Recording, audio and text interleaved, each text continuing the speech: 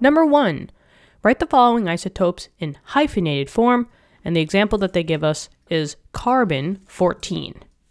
Our example that we have a 194 on the top, a 77 on the bottom, and an IR as the element.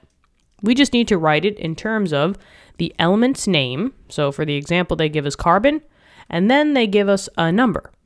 So we just need basically two things with a hyphen in front of it. So let's find out what the element is. Now in this case, we have an IR. Now some of you might know what IR is already, but for me, I'm going to look on the periodic table and find out where IR is. You could always go back on the periodic table to search things out. And in this case, IR is all the way down here on the periodic table. Not usually as well known as some of the other elements, but it is an element nonetheless. And IR is iridium. So we say IR, IDIUM. Okay, 50% done. Now, we just need to find out that number, right? What does that number represent? Well, the carbon 14, the 14 in this case, represents the mass number, or we'll say the atomic mass. Now, a mass can change for a given element. So, for example, carbon could be carbon 12, carbon 13, carbon 14, and because the mass changes, that's why we have to list it. But we are given two numbers here, 194 and 77. Which one is the mass, right? Which one's the atomic mass?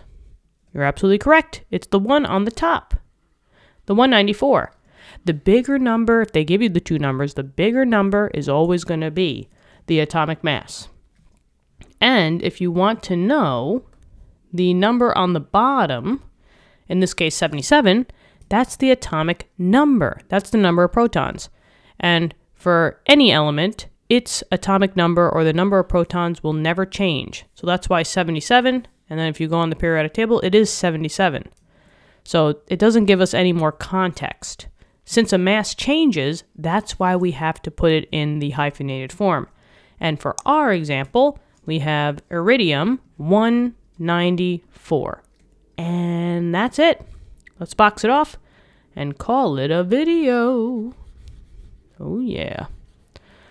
All right, box it, highlight it. Okie dokie, that looks good to me. I hope this helped. Thank you so much for viewing the video. Subscribe, like, tell your friends, tell your classmates. And if you want to, we opened up membership, so if you want to help us even more and the channel more, you can become a member. There's tons of perks in there, depending on, which one you fancy. So check it out. No, not mandatory, not obligated to. Any little bit of help helps us out. So thank you so much, and I will talk to you in later lessons. Okie dokie. Bye-bye.